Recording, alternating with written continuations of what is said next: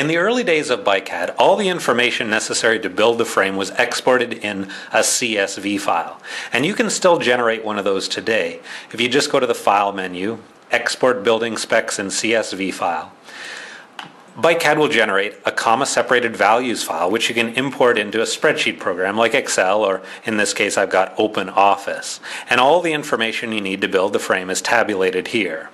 What was awkward about the CSV file was that in order to really clearly describe what all the dimensions are, the dimension name needed to be fairly verbose. Later, more effort was invested in the dimensions dialog box. So all the information necessary to build the frame is also presented there. As you can see, the dimensions appear right on the screen, and it's clear what every dimension means when you look at it closely. Now, although on-screen dimensions are convenient and you can print them out in a PDF file, some do prefer just to have the dimensions in a spreadsheet form. Over the years, as new features were added to BikeCAD, the dimensions associated with those new features weren't necessarily added to the CSV file. The CSV file has sort of been neglected a bit over the years. But because there are so many builders that really like to use the CSV file, I've, in 6.5, updated it to include all the information in the dimensions dialog box. So every dimension you see here in the dialog box is also in the CSV file.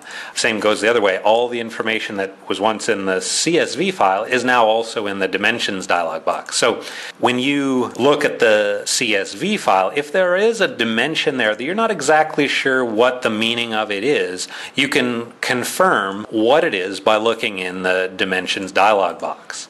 Another enhancement in 6.5 is that you can customize the CSV file. So if you go to View, Customize, and then go to the Configure CSV Output tab, we have this entire screen dedicated to customizing how our CSV file is formatted. First of all, we can choose the character encoding. UTF-8 should work for 99% of cases, but if you want to use a different character encoding, all the available options are there. The CSV file includes several columns of data. So we have a column for the categories, a column for the dimension itself, the name of the dimension. We've got a column for the number. We've got a column for the units of that number. We've got a column for whether the value is driving or driven. Some people are confused about what that means. If a dimension is, I'm just going to pull up the primary dimensions dialog box to explain this. Because we can directly input the seat angle into BikeCAD, and because we can directly input the head angle and the head tube length, all these dimensions we directly input into BikeCAD are driving dimensions. The dimensions that are derived from those driving dimensions are what we call driven dimensions. So there's just a column, as you can see on the right here, that just says, well, this dimension is a driven dimension, or that dimension is a driving dimension. Going back to the View, Customize dialog box, you can see we have a column dedicated to that, for what it's worth. A new enhancement in 6.5 is that we also have a column for notes. So next to each dimension, see here we have the component dimensions. We have the arrow pad drop from saddle.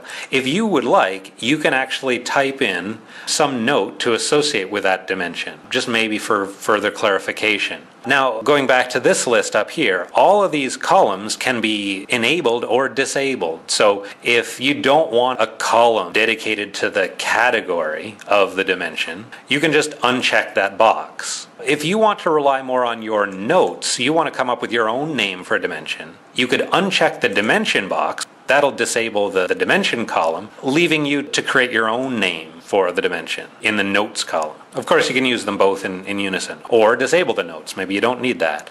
Units. Is the dimension measured in millimeters? Is it an angular dimension, which we measure in degrees? You can turn that column on or off, as well as the column for driving or driven.